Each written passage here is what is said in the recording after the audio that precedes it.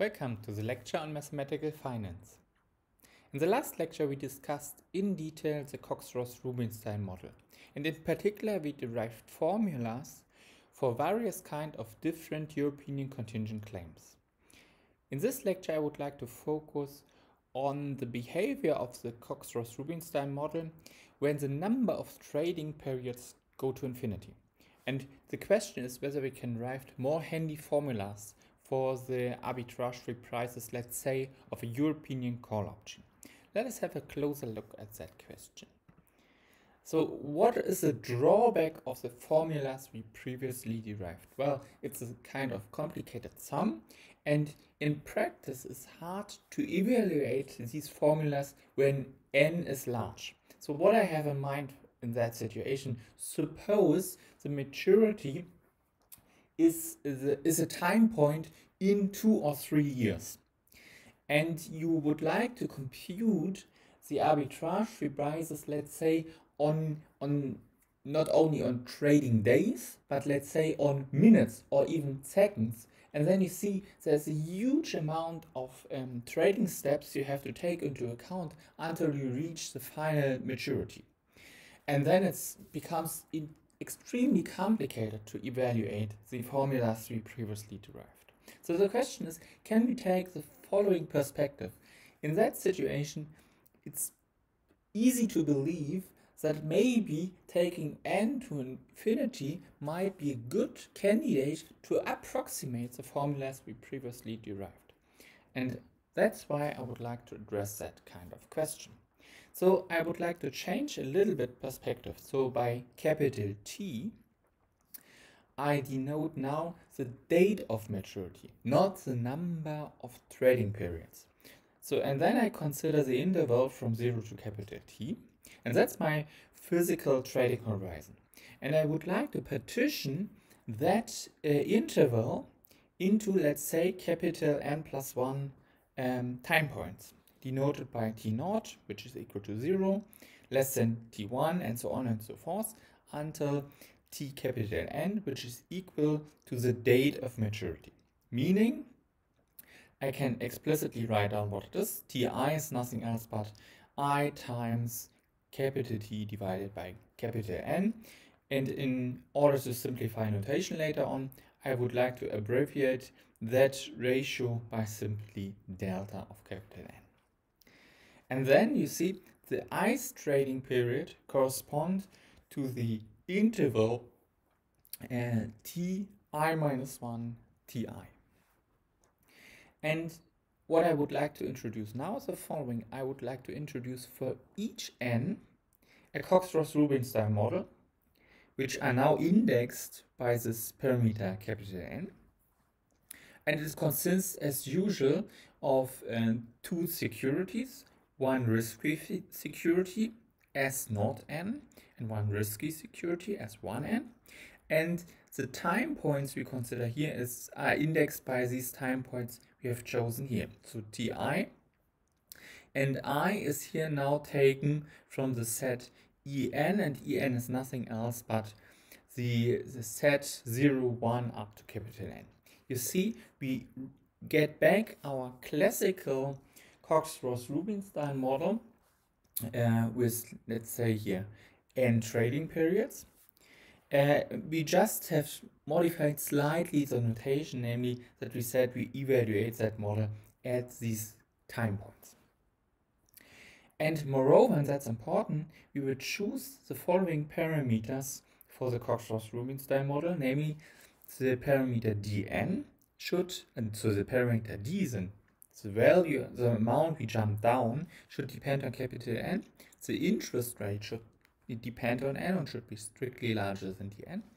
And the upward steps should also be dependent on capital N.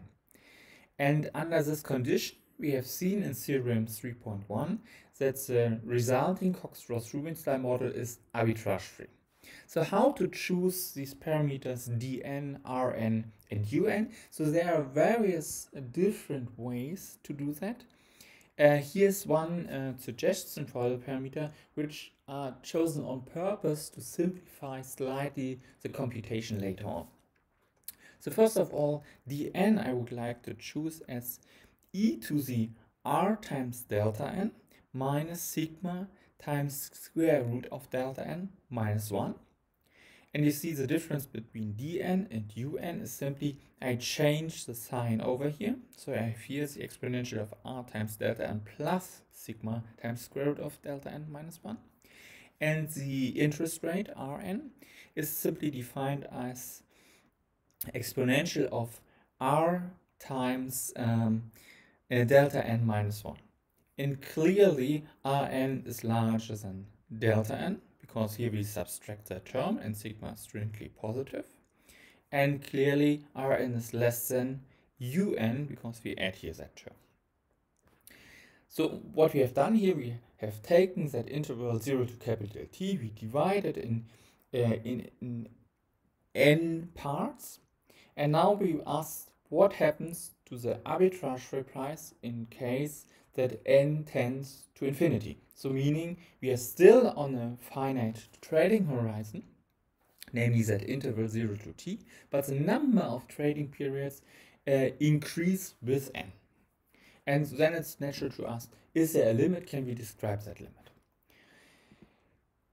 Before we do so, let me remind you of various objects you have seen in an introductory lecture on probability theory. So first of all, it's a reminder on the behavior of Gaussian random variables. So if you choose two random variables, x1 and x2, which should be independent, and x1 is normal distributed with mean m1 and variance sigma 1 squared, whereas the second random variable is distributed according to a Gaussian random variable with mean m2 and variance sigma 2 squared. And then it is clear that the sum of these two random variables, of these two independent random variables, you can describe its distribution by means of the convolution of the two distributions, and the result in a particular case of Gaussian distributed random variables is the following, namely that you end up again with a Gaussian distributed random variable. However, the mean is add up and the variance adds up in that particular situation. And there's also the following scaling behavior. So if you consider your normal distributed random variable x1, you scale it with the parameter square root of c, where c is simply a strictly positive real value. Then you get again a normal distributed random variable. However, its mean is simply scaled by square root of c, whereas this variance is scaled by the parameter c itself. And we would like to use that property later on in the proof. A second important limit theorem I would like to, or notion of a limit, I would like to remind you is the following. Namely, I consider here a sequence x1, x2, and so on of real valued random variables defined on some probability space omega fp, and I would like to remind you that the convergence in distribution of the sequence of random variable to some limiting random variable x was defined, or one possible way to define it is in terms of the following, namely, for any bounded continuous function, the corresponding expected values should converge. And I would like to remind you of the following. Note that the distribution of xn under p, which is used in order to compute this expected value, might be a discrete distribution. However, its limiting distribution could also be continuous. And you are faced with this kind of particular situation when you address the question that a binomial distributed random variable properly rescaled converges to a normal distribution in the Moivre-Laplace theorem.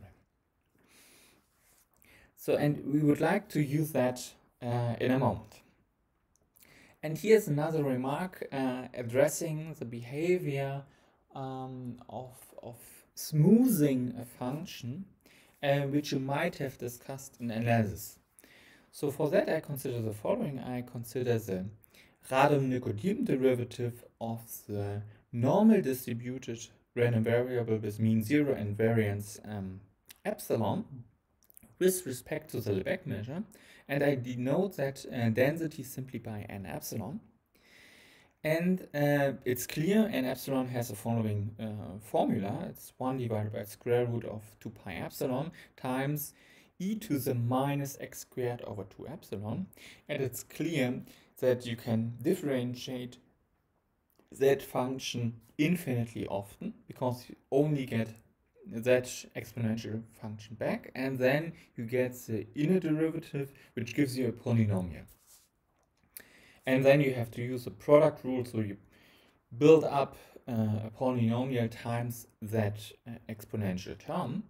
But you see, since that exponential term decays so fast that you can compensate any polynomial growth, it is clear that n epsilon is not only a C infinity function, meaning infinitely often differentiable, but also every derivative is a bounded function. And you can easily convince yourself on that fact. And moreover, if I consider now a function f which is simply bounded and continuous, and I consider the convolution of f with that function n epsilon, and I denote the result by f epsilon. And if you forgot about how to define the convolution of two functions, here it is. It's simply the integral of the function f against the function n epsilon, where in the argument I shift it, so if you plug in, evaluate f epsilon at the point x, then you simply shift the argument x by minus y, and you integrate it. And since this function n epsilon is infinitely often differentiable, you can also convince yourself that you're allowed to interchange taking a limit with respect to x and taking that integral. So meaning you can interchange the differentiation and this integral. You'd simply differentiate that function f and epsilon, and since you can derive easily a bound on each derivative in terms of another Gaussian density with a slightly different parameter, and you clearly see that that resulting function is not only C infinity, but it's also in C infinity with bounded derivatives. And another observation is the following, namely that the sequence f epsilon, as epsilon goes to 0, converges again pointwise towards this function f. And if you assume a little bit more about the function f, namely that it's also uniformly continuous, then you can improve that pointwise convergence to uniform convergence. And in the proof, we also would like to use that possibility to smooth the function and the price we have to pay in order to get a uniform convergence. We have to ensure that the function f we are considering is uniformly continuous. So here is our main tool. It's a kind of generalization of the central limit theorem. In some respects it's a generalization, in other respects it's not. Namely, I would like to consider so-called triangular area. So what is that? So I give myself a parameter capital N, and then I consider the following family of random variables, x1n up to xnn, and I assume that these random variables are independent and identically distributed, but the distribution may depend on this parameter capital N in the following way. So first of all, I would like to assume that the random variables xin are bounded, pure most surely, by this parameter gamma n. And clearly you would like to see where it enters in the proof and how to relax that condition. The second assumption is, due to the boundedness, it's clear that all moments exist. In particular, we also know that the first moment exists. And I would like to denote the first moment of x1n simply by mn, so it may depend on n. And likewise, it denotes the variance of x1n by simply sigma squared n. And then I impose the following conditions. So first of all, this bound gamma n should converge to 0 as n tends to infinity. Moreover, n times mn should converge to some real number m, and likewise n times sigma squared n should converge to some number sigma squared in the open interval 0 infinity. And once that is satisfied, then it holds true that sum I from 1 to capital N of these random variables xin converges in distribution to a random variable z, which is normal distributed with mean m and variance sigma squared, and these are exactly the parameters you get out here from that limiting behavior.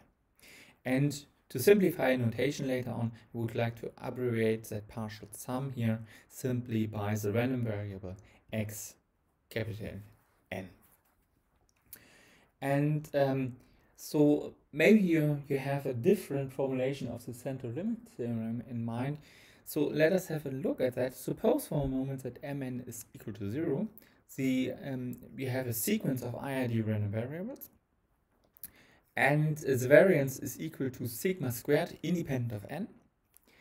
And so then it's clear that you have to normalize in the usual formulation that partial sum by 1 over square root of n. And you see what we did here is the following. We absorb that prefactor 1 over square root of n in the definition of these random variables. And then we could come up with a triangular array. And clearly, if you assume that the random variables, the sequence, the infinite sequence you started with, are bounded, then you easily can check that this gamma n is an upper bound which behaves then like, or which goes to 0 like a constant divided by square root of n. So that condition in that particular situation is rather natural. The only thing we have to assume here is this additional boundedness of that sequence. So let us address now the proof of that theorem. So it goes in 2 steps. So in the first step, let me remind you, the convergence in distribution means that we have to simply prove that for any bounded continuous function, the expected value of f of that random variable xn should converge to the expected value of f of that. But instead of starting with bounded continuous functions, I would like to start with a function f which has at least 3 times differentiable, and every derivative should be bounded. And then I would like to also introduce the following triangular array of random variables z1 up to zn in the following way. So this should be IID random variables, and that I should be distributed according to a normal distribution with mean m divided by capital N and variance sigma squared divided by capital N. And I would like to assume in addition that this family z1 up to zn is independent of the family x1 up to xn. And note that by the property of the normal distributed random variable, which I discussed in the reminder, this partial sum of these random variables zi, which is simply a sum of independent Gaussians, behaves or is distributed according to a normal distribution. We add all the parameters, so we have n times this parameter m divided by n, so that's why we get here parameter m, and likewise we get here parameter sigma squared.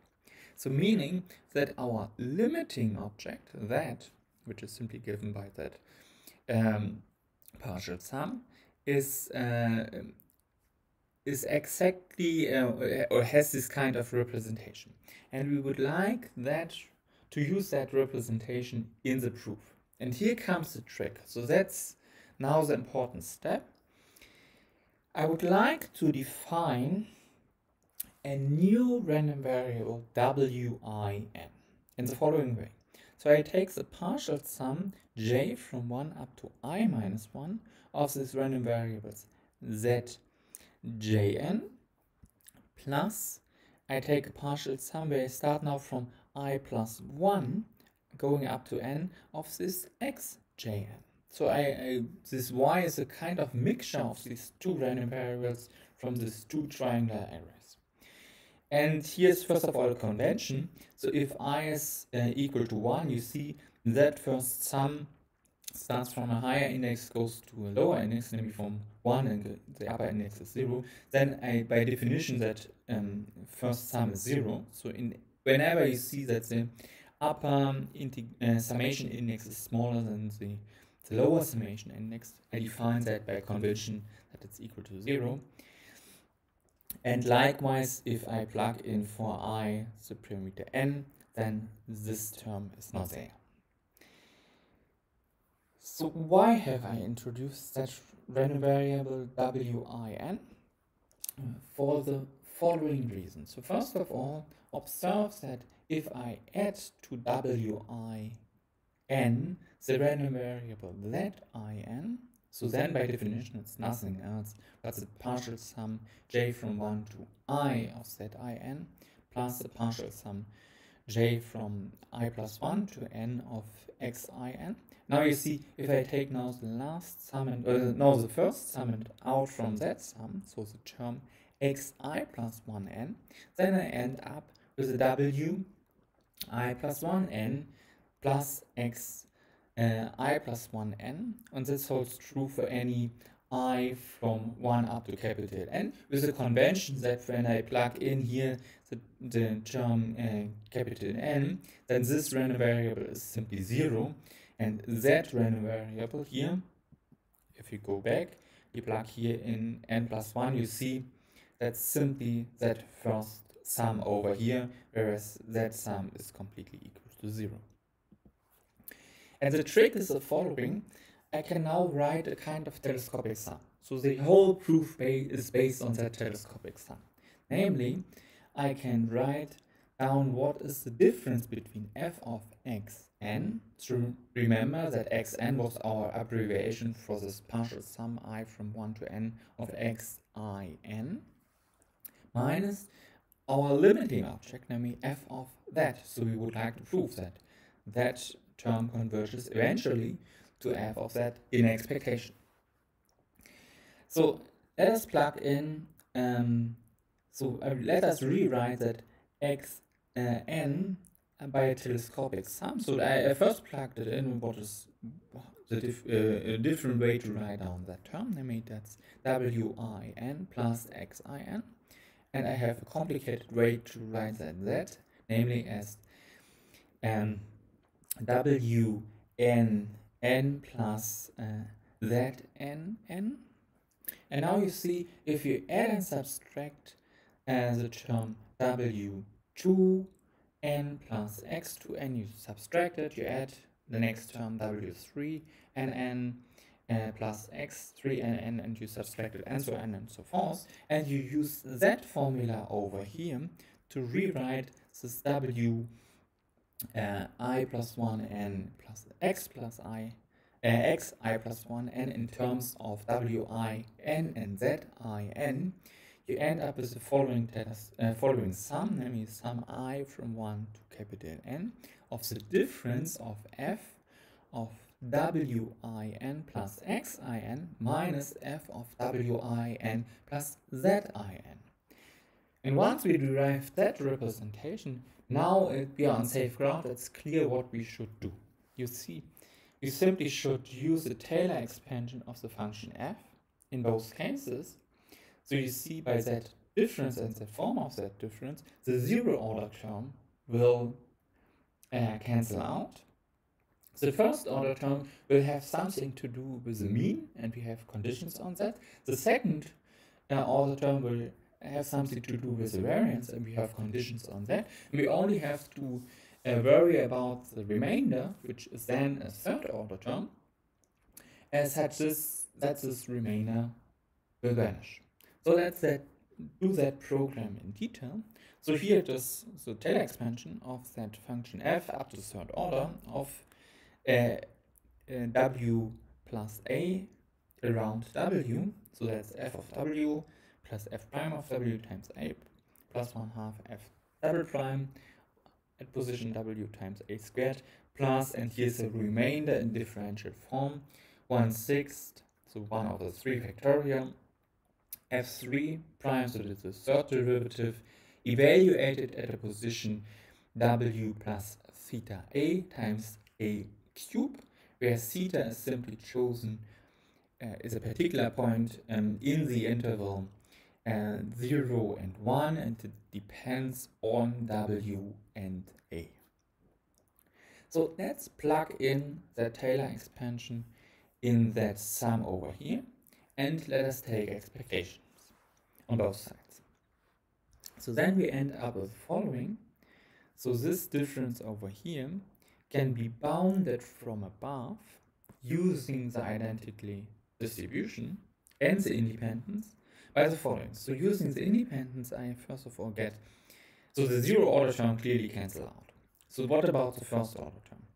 So now comes here the wonderful thing. Remember that Win is a sum where the term Xin is not appearing.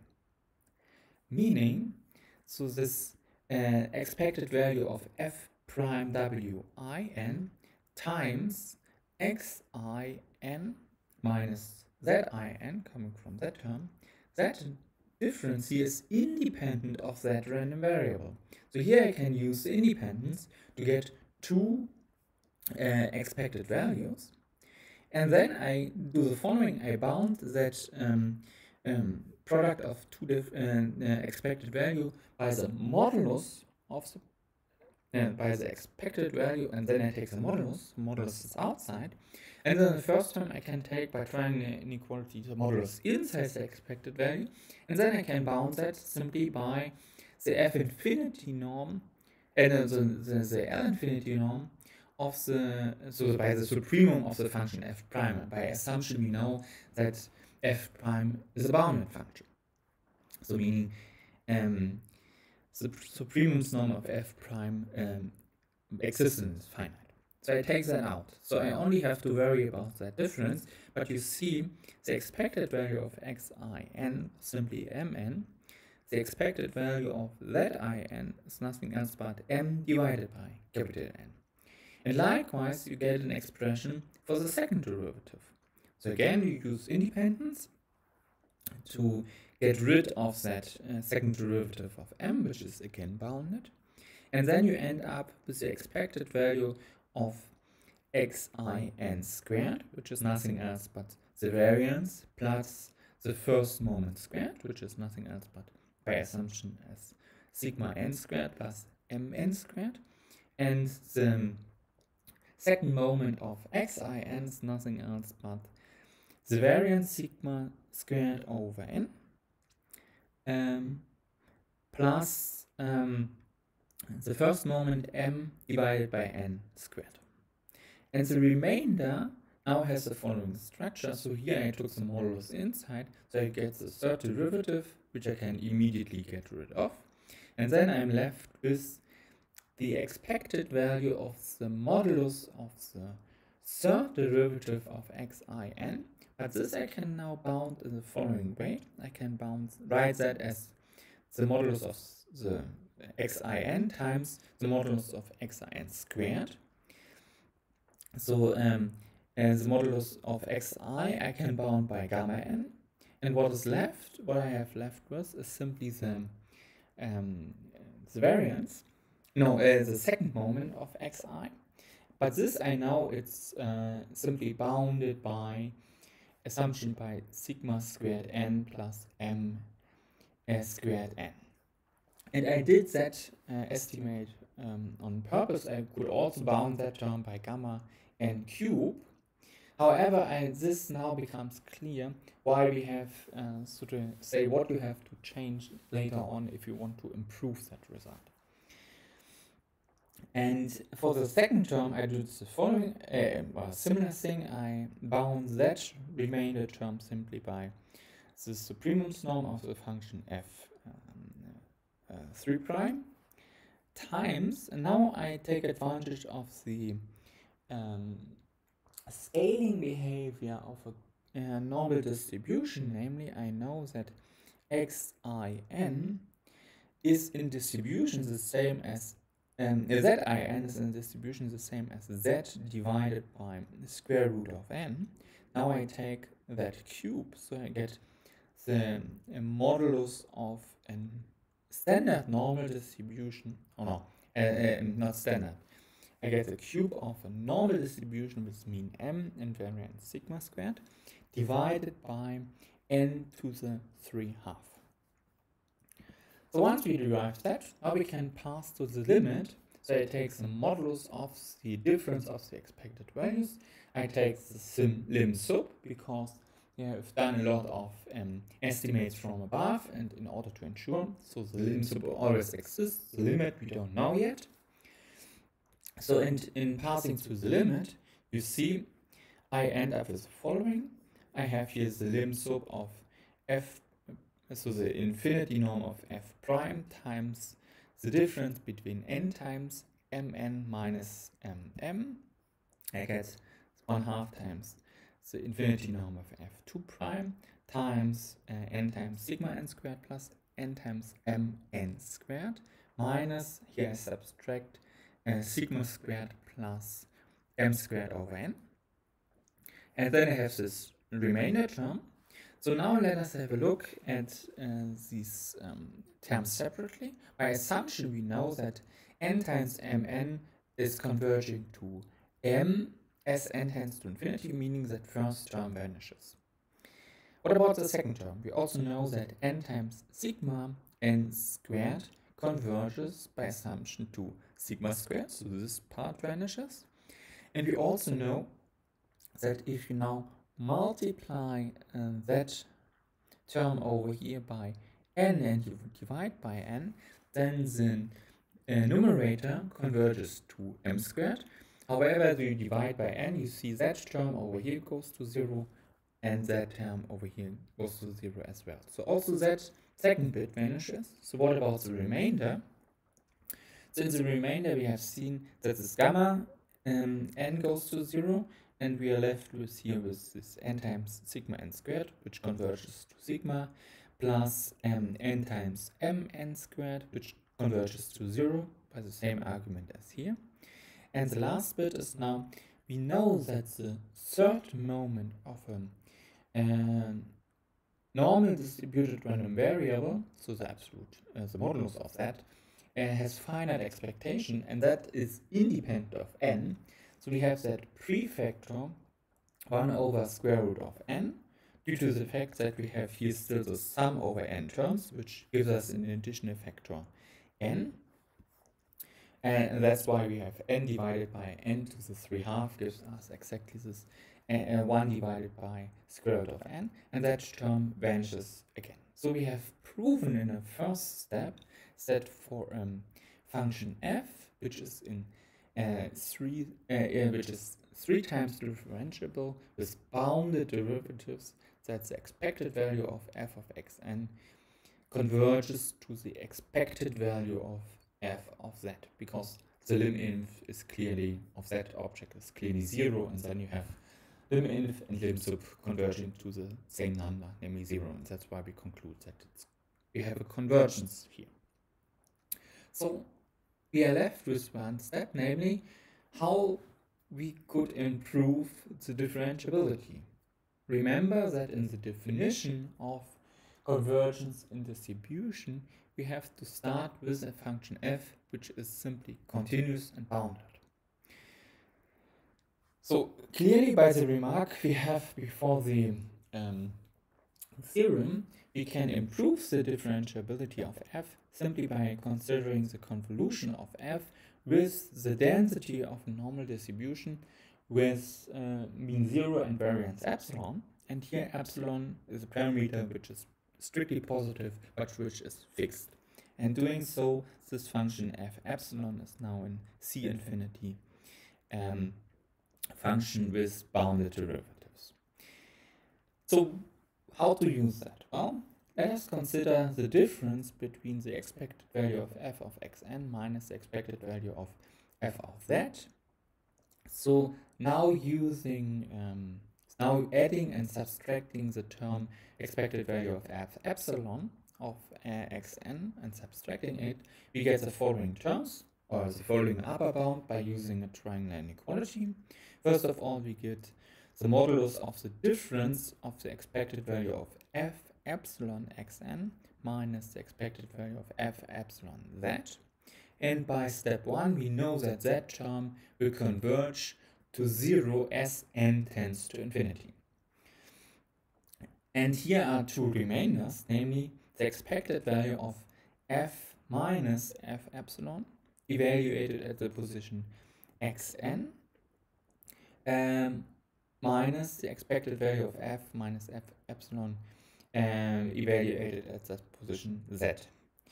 And now we would like to take advantage of the fact that when epsilon tends to 0, f epsilon is converging to f. However, that convergence was only pointwise.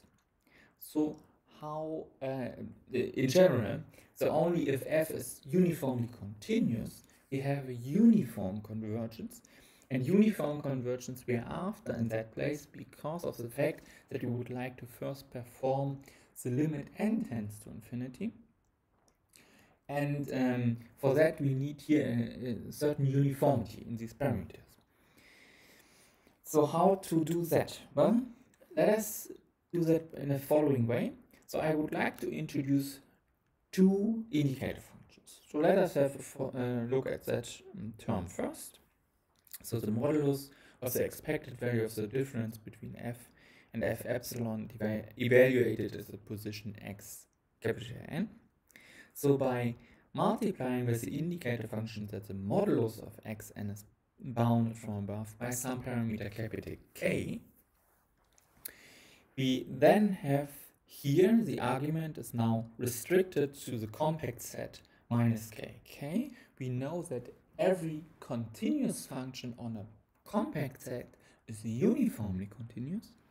Hence, we can take out the supremum over all x in this compact interval of fx minus f epsilon x, and we are left with the indicator function that xn is bounded from above by capital K. But that this term we can bound clearly from above by 1. And we know by the remark before that we have a uniform convergence provided the function f is uniformly continuous, but on that compact interval f is uniformly continuous. Hence, here we have the desired uniformity which we needed. So what we are left with is what happens when the random variable xn exceeds the value k. So what happens on that event here? There I do something really brutal. I can bound the modulus, this difference here simply by the supremum norm of f and the supremum norm of f epsilon, but the supremum norm of f epsilon is nothing else but the supremum norm of f, due to the fact that the integral over the density n epsilon is equal to 1. So, and now what can we say about that probability over here? So the probability of the event that xn exceeds the value k. So here we use simply Markov inequality to bound that from above by 1 divided by k squared times the second moment of the sum I from 1 to n of xi n then of that random variable. By independence, we know that this sum over here is the same as the sum I from 1 to n of the second moment of xin, which we can control. Namely, that's nothing else but n times the sigma n squared plus n times mn squared. So, and we know that this term then converges to some number sigma squared. So we have a control on that as n tends to infinity. So here I have written it down, so that's simply the variance and the first moment squared. Likewise, we can also proceed with that random variable, or this expected value of that random variable over here, and we get again this as an upper bound the supremum over all x of the difference between fx and f epsilon x times this probability, which clearly we can bound again from above by 1, and we get the probability of the event that the modulus of this normal distributed random variable with parameter m, so with mean m and variance sigma, exceeds the value k.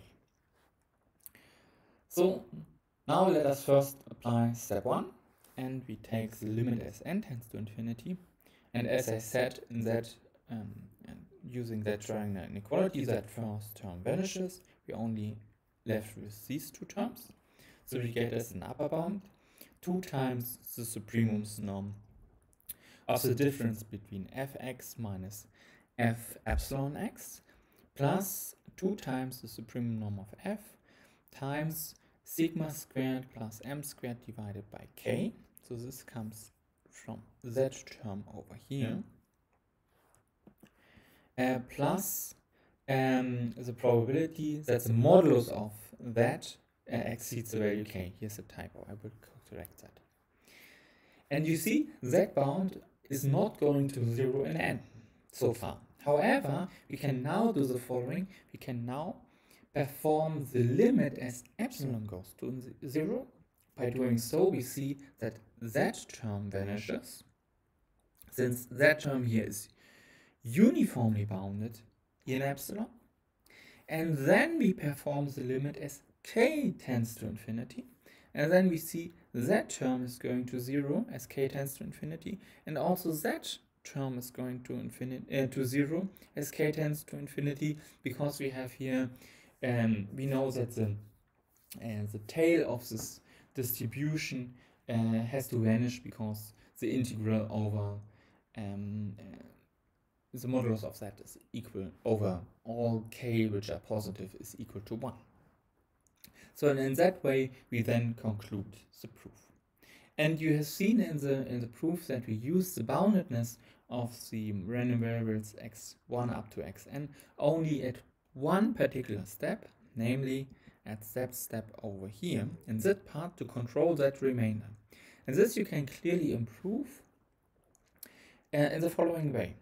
So if you only assume that the random variables x1 up to xn are in L2 with respect to some probability measure, then you cannot expand up to the third order this function f as a Taylor series, but you should stop at the second order, and you should take into account the resulting remainder, and then you use that the remainder is uniformly continuous due to the fact that f is in C3, and then you can take advantage of the uniform continuity to conclude that proof.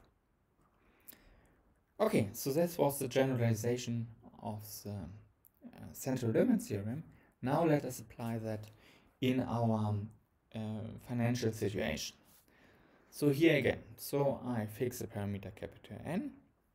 Now I consider Cox-Ross-Rubinstein model as specified above, indexed by this parameter n, capital N, and I consider now a European contingent claim, which is particular, which only depends on the terminal value of our risky security. Namely, it's simply a function f of S1 capital N Tn, which is nothing else but Tn is equal to capital T. And in that way, this is nothing else as a price of our risky security at maturity. And I would like to assume that the function f is a bounded continuous function. So, and then I would like to compute the price, the arbitrage-free price of this particular European contingent claim in the limit when n tends to infinity. And I claim that the result is given by the so-called Black-Scholes price, which I would like to denote by V, S1, 0, and T. So it depends on the price of the risky security at the initial time point 0 and of the date of maturity. And this value here is defined in the following way. It's e to the minus r times capital T times the expected value of f of x times e to the z, where z is simply a normal distributed random variable with mean r minus sigma squared over 2 times capital T and variance given by sigma squared capital T. And you can write down explicitly how that expected value looks like, namely that's e to the minus rt times this integral of the function f of x. And now you see we have here exponential of r minus sigma squared over 2 times t plus sigma times square root of t times y, and I integrate against a standard against the density of a standard normal distribution. So how to prove that theorem using the center limit theorem for triangular arrays we just derived. So first of all, let me remind you the price of a European contingent claim of a Cox-Ross-Rubinstein model equals the price of the discounted European contingent claim, which is nothing else but the function f of S1n evaluated at the time point at the time point Tn divided by S0n divided at the time point T capital N, which is nothing else but capital T, not N. Here's also a typo. And now let's plug in all the parameters we have. So that term over here simply gives us the following expression. It's 1 minus Rn. And how many trading periods we have? We have capital T trading periods, meaning we get here the power minus capital N. And then we end up with the following expected value under the unique equivalent martingale measure, which now also depends on capital N, of the following expression f of st0 1n, so the initial price. So this is nothing else but s10. And then we have here the product of these returns, which also depend on this parameter capital N. And these returns we can also write down as the upgoing steps and its number of upgoing steps to the power. Namely, here we simply count how often the random variable un takes the value 1, and we multiply that by the size of the downgoing step to the power sum n from 1 to capital N of the indicator function that un is equal to -1. And now let's plug in the precise parameter we have. So we know that Rn, going back, was simply given by the exponential of r times delta n. So delta n was nothing else but t divided by capital N -1. So the -1 will cancel the +1. The same holds true for dn and for un. And then you see we end up with the following formula, namely that's f of, so first of all the prefactor is simply this e to the minus r capital T, and in the expected value we have f of s10 times the exponential function of the sum n from 1 to capital N of r times t divided by capital N plus sigma times the square root of t divided by capital N. So this was delta n, this is square root of delta n multiplied by un. So, and we have here now our candidate for our random variable which depends on n, which we use then in the central limit theorem for triangular arrays. And we also know that under Qn, these random variables z1 up to un are independent and identically distributed, and the Qn probability of the event that u1 takes the value 1 is equal to this parameter Qn, which was nothing else but the ratio between Rn minus Dn divided by Un minus Dn. So what we should do next is we should have a closer look at that parameter, how that parameter behaves in the limit as n tends to infinity, in order to verify the assumptions of the central limit theorem for triangular arrays. So I would like to show first that Qn asymptotically behaves like 1/2 minus sigma over 4 times the square root of capital T divided by n, plus the error term which goes to 0 as 1 over capital N. So here's the first tiny trick. I can write the exponential function e to the minus x as 1/2 e to the x plus e to the minus x minus 1/2 e to the x minus e to the minus xy. You see the e to the x term cancels out due to that minus sign, and that minus sign with that minus sign gives us a factor 2 times e to the minus x, which cancels then the prefactor 1/2, so we end up here. So why have I done that? Well, that term over here is nothing else but the cosine hyperbolicus of x, whereas that term over here is simply the sine hyperbolicus of x.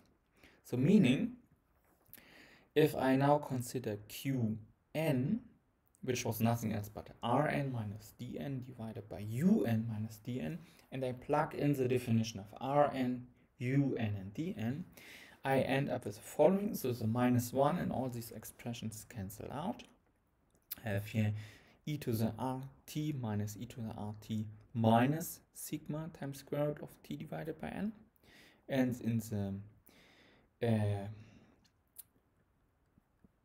below we have the following expression, the exponential of r times t plus sigma times square root of t over n minus e to the rt minus square root of t over n. You see, first of all these r times t terms cancel out, so I end up with that expression. Now you see what we have here is nothing else but up to factor of 2, the definition of the sine hyperbolicus evaluated at the position sigma times square root of t divided by n, whereas using that formula over here, we clearly get the term cosine of sigma times square root of t divided by n minus 1, and then we get here also that term sine of x, so with that minus sign over here, we cancel that out with the term we have here, and we get that term 1/2. So that's already the term 1/2 we would like to see. So before doing now a Taylor expansion of that term, I would like to manipulate it in the following way. I multiply and divide by the following expression, namely the cosine hyperbolicus of sigma squared of t divided by n plus 1. So then using the third binomial formula, that term over here multiplied by that term over here gives me clearly sigma squared, cosine hyperbolicus squared evaluated at the position sigma times square root of n minus 1.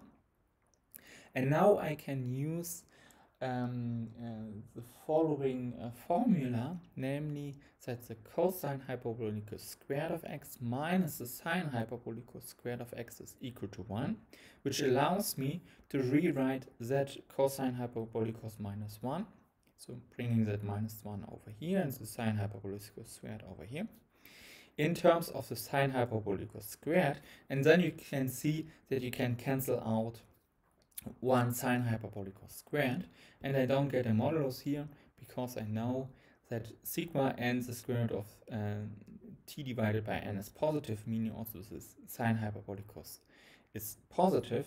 So I get as this expression the following term: 1/2 minus 1/2 times sine hyperbolicus of sigma square root of t over n divided by cosine hyperbolicus of sigma times square root of t divided by n plus 1. And that term over here I would like to abbreviate by q of square root of t divided by n. And what I would like to do now is I would like to perform a Taylor expansion of that function q around 0.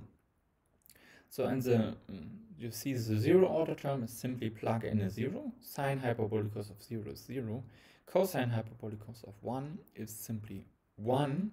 So you get here 1 plus 1 is 2. So 0 divided by 2 is fairly fine. So we get here the 0. And you see why we did all these steps. If you do that at that place, you have here expression 0 divided by 0. So you have to argue first why that, what is that kind of limit. So let's compute the first derivative of that term. So using the formula for differentiating a quotient and using that formula over here, you end up with the following expression, namely that's sigma over 2 times 1 over cosine of sigma times x plus 1, and you evaluate that at a position that x is equal to 0, meaning this term is 0, this term is 1 plus 1, so you get here a sigma over 4 times x, and then you get all the higher order terms, which is O of x squared, as when x is small. Hence, once you plug that in, evaluate that at the position square root of t divided by capital N, you end up with the following formula, namely that Qn is nothing else but 1/2 minus sigma over 4 times square root of t divided by n plus big O of 1 over capital N. So we have under control the parameter Qn. So now let us define the following random variables ui of capital N simply as r times t divided by n plus sigma times square root t divided by n times un. And you see that's exactly that random variable which is appearing here in that partial sum. And obviously we can bound that random variable from above simply by using triangular inequality and bounding the modulus of ui by 1. I get the following expression, that's r times t divided by n plus sigma times square root t divided by n, and I would like to denote that term over here simply by gamma n. And obviously gamma n will converge to 0 as n tends to infinity. So what about the mean and the variance of the random variable ui of n under this measure Qn? So let's compute that. So let us plug in here the definition of u1 of n. Let me remind you that's that constant times that term over here. So taking that constant out and that constant over here, we end up with the expected value of the random variable u1 under this measure Qn. u1 takes only two values, plus or minus 1. So you get here, in case it takes the value plus 1, you get the value Qn. In case it takes the value minus 1, you get the factor 1 minus Qn. And you see that term over here simply simplifies to 2 times Qn minus 1. And now let us plug in the expansion we have derived for Qn, which was nothing else but 1/2 minus sigma over 4 times the square root of t divided by n times higher order terms. Doing so, you see the 1/2 is cancelled out by z minus 1, and you're only left with the term minus sigma over 2 times the square root of t divided by n. So if you plug that in and you combine that with that term over here, you see that the leading order term is r minus sigma squared over 2 times t divided by n plus an error term which is of order n to the minus 3 over 2. Likewise for the variance. So the variance of Qn is nothing else but the variance of this random variable u1 under Qn times this factor sigma squared divided times t divided by n. And the variance of u1 is easily computed. It's the second moment of u1, which is equal to 1, minus the first moment squared. The first moment squared we have seen is 2 times Qn minus 1. And we have seen that that error term over here is of the order square root of t. So we have here 1 plus O of 1 over square root of n. And combining with that, we see the leading order term comes from that 1 over here. So we get here sigma squared times t divided by n plus O of 1 over n squared. So remember that we have here that power 2, which squares that term. That's why we get here an O of 1 over n squared. And now you see all the assumptions are satisfied. Gamma n, as I said, converges to 0. N times mn, you see if you multiply that by n, you converges to exactly that term over here, namely the difference of r minus sigma squared over 2 times capital T. And that error term still, even if I multiply that by capital N, goes to 0. And likewise in that situation.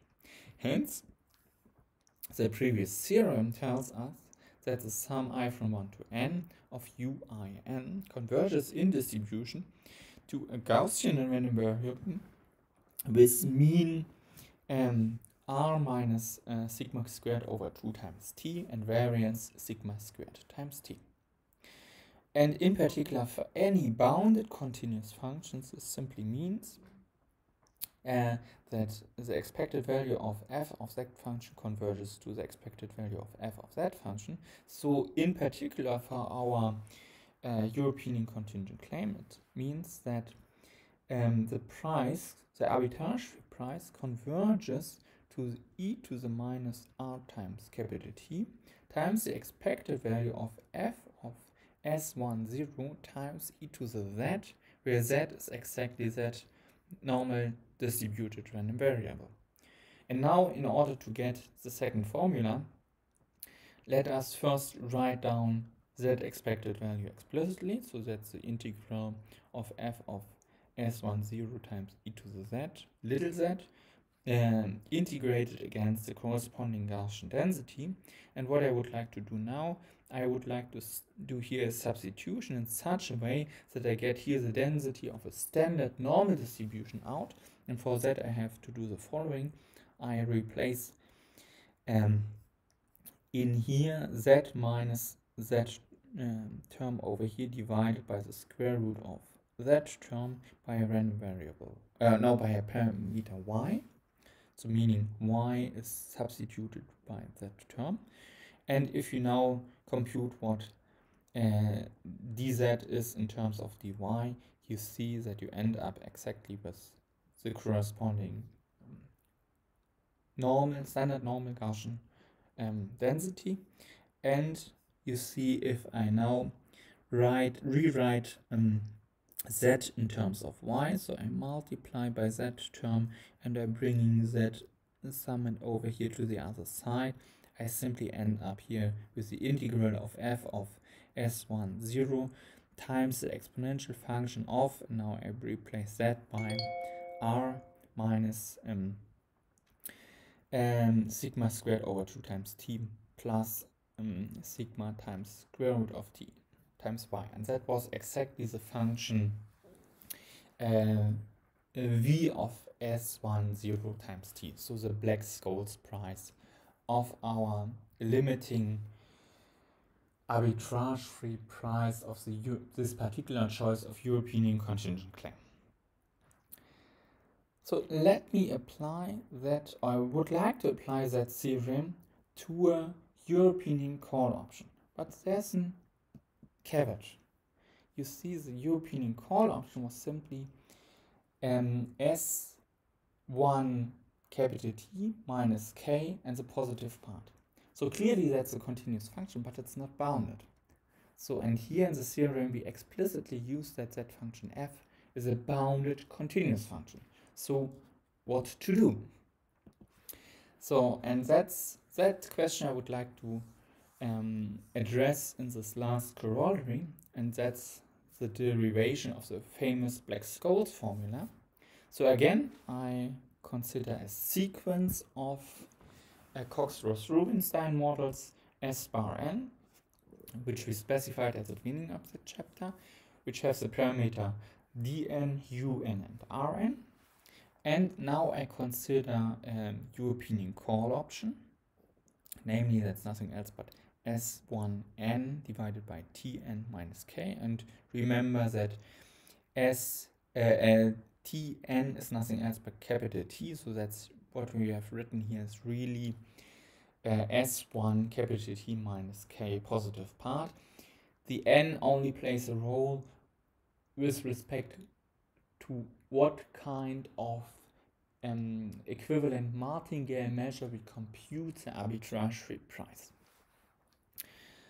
So, and then it holds true that the limit as n tends to infinity of the arbitrage-free price of that call option converges exactly towards the same formula we derived previously in the theorem, namely exponential of minus r times capital T times the expected value of the positive part of the difference between S10 e to the z minus capital K, where the z again is that a normal distributed random variable with mean r minus sigma squared over 2 times capital T and variance sigma squared times T. And it's exactly, so that formula I would like to abbreviate by V colon capital K of S10 times capital T. And in particular, I can simplify that expression a little bit more. I can write it as the following difference, namely that's simply S10 times the distribution function of a standard normal distribution evaluated at a position minus h plus sigma over 2 times square root of t, where h is simply that parameter over here, depends on S10 and it depends also on t, and these parameters r and sigma, and the strike price. Minus e to the minus rt times k times the normal distribution, or the density function of, the distribution function of a standard normal distribution, now evaluated as the parameter minus h minus sigma over 2 times square root of t. So you see these arguments only differs by 1 minus sign. So it's clear we cannot immediately apply the previous theorem. Nevertheless, the result is as if we could apply it. So you see, that's exactly the same formula we just derived. However, we should proceed in the proof slightly differently. And the trick is the following. So we do that in 2 steps. So we can write down or rewrite the function x minus k positive part also in terms of x minus k plus k minus x positive part. Why is that true? Let's have a look at that. So if k is larger than, and so if x is larger than k, this term is vanishes. So we get back x minus k, and this is the same as that expression over here. Whereas in case that x is less than k, that side is 0.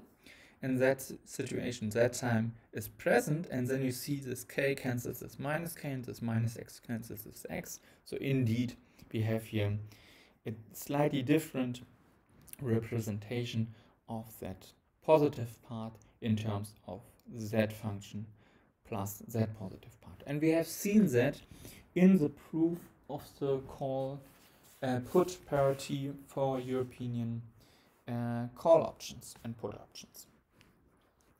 So, and the advantage is that the function x is mapped to k minus x positive part is clearly a continuous and bounded function. So it's bounded from above by k, and it's bounded from below by 0.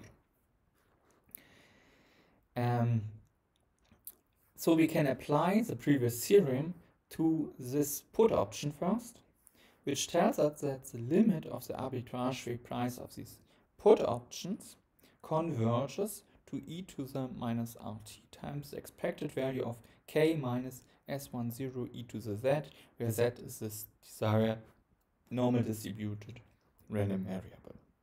So we only have to address that term and its convergence. Well, so let us compute the arbitrage-free price of S1n Tn minus k, which is nothing else but the arbitrage-free price of the discounted claim. So I consider this particular claim here. So and now you see this first ratio gives us simply x1n evaluated at a time point t capital N, whereas the second term over here gives us simply the term e to the minus rt times k. But now we have here the martingale measure, and we know that this term x1n tn is a martingale under qn. So if I now condition, I use the definition of a conditional expectation, I condition on the sigma algebra f naught, which is the same as the sigma algebra f t naught.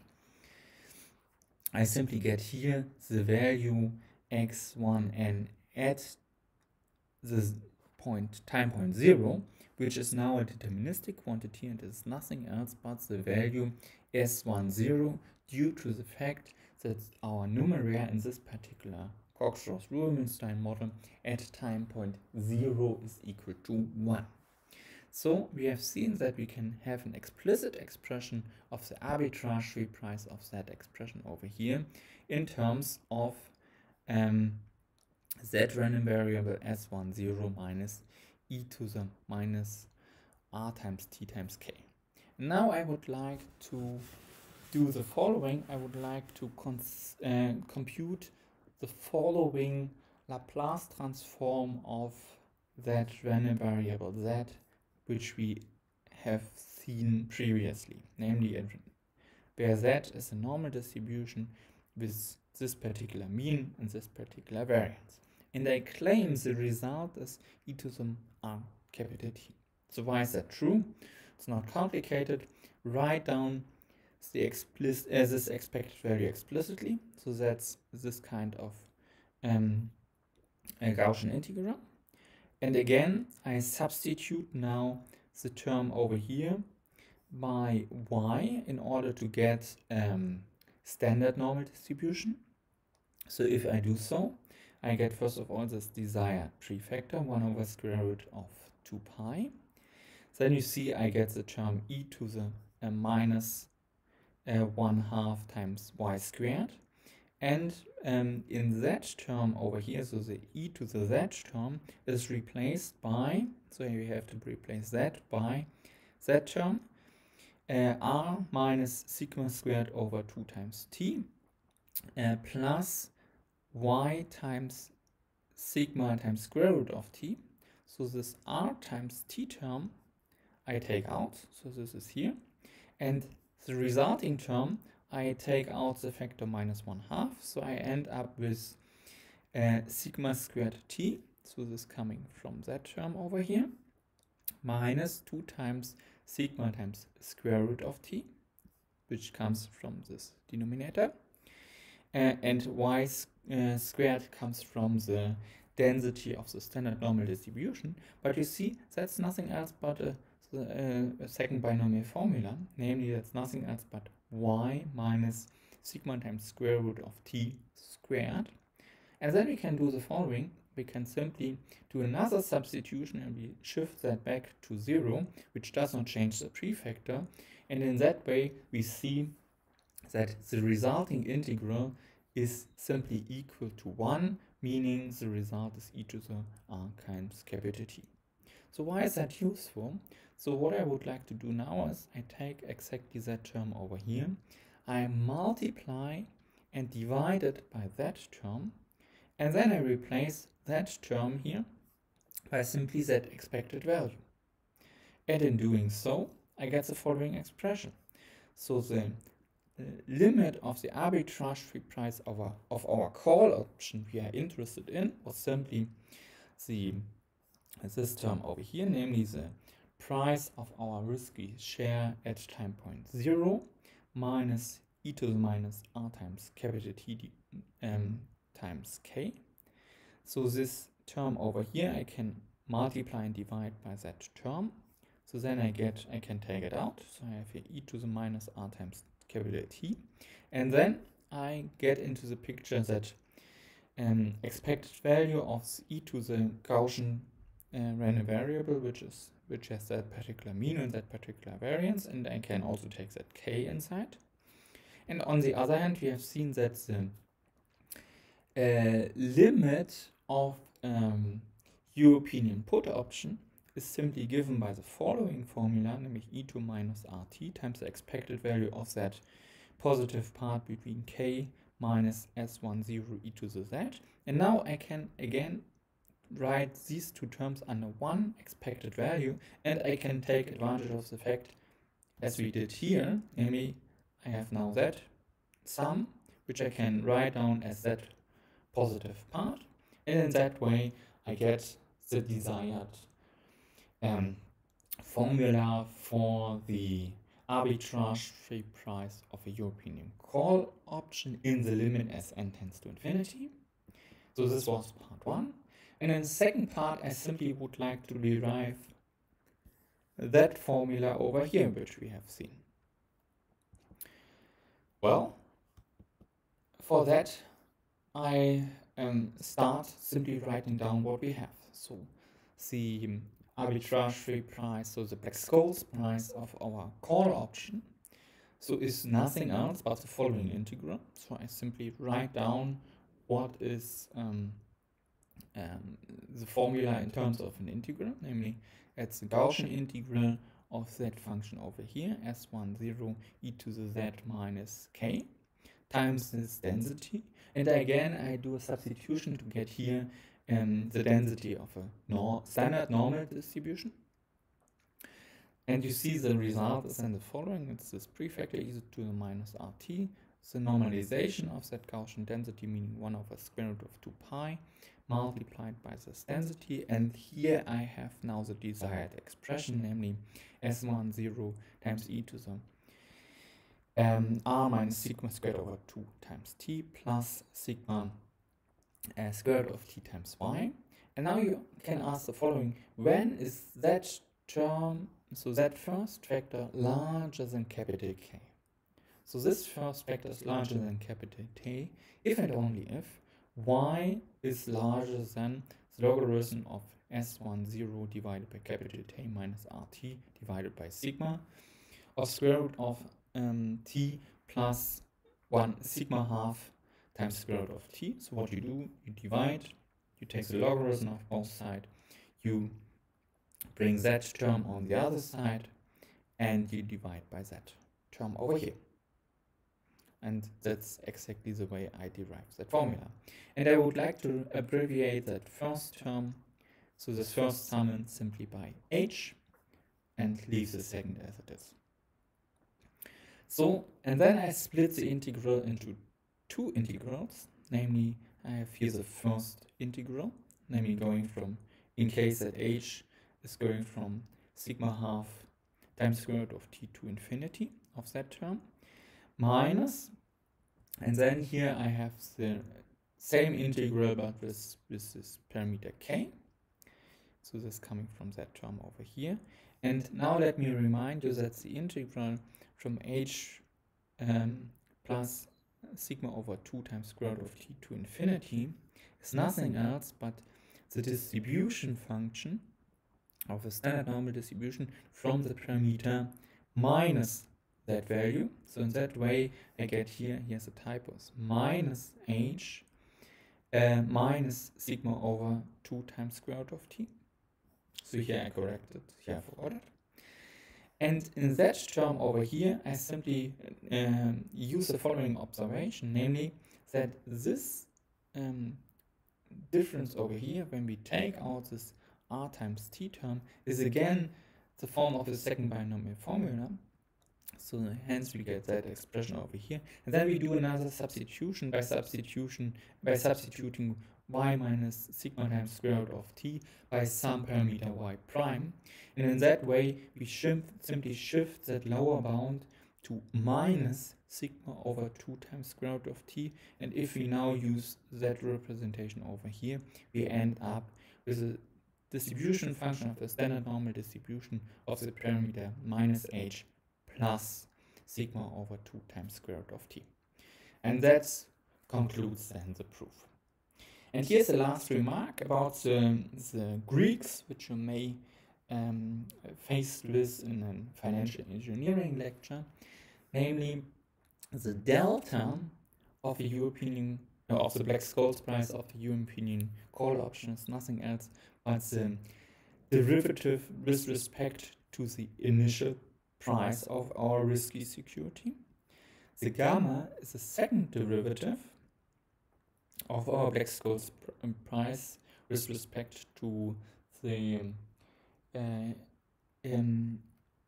price of the risky security at time point 0, and the theta is simply the time derivative with respect to maturity. So I take first the derivative and then I plug in a capital T.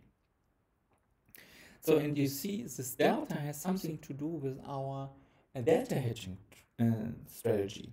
There we have seen our delta hedging strategy was derived in terms of increments of that value function v, which we have seen there. So this has something to do with the change of our hedging strategy when we change the price of our risky security at time point 0. This describes somehow the change of the strategy depending on the price, and that's a change in terms of the maturity. And then it turns out, if you now do the computation, that you can derive the following formula for the value of vk call. Namely, it solves the following equation, namely that r times this function v call k at the position x times t is equal to r times x times delta xt plus 1/2 sigma squared x squared times gamma of xt minus theta of xt. And you see that's a partial differential equation we have written down for this function vk. So if you plug in, you see we have the first derivative of vk in x, the second derivative of vk in x, and the first derivative in time of vkx. So if you want to compute now the Black-Scholes price of a European call option in this continuum limit, then you can also alternatively evaluate the resulting partial differential equation.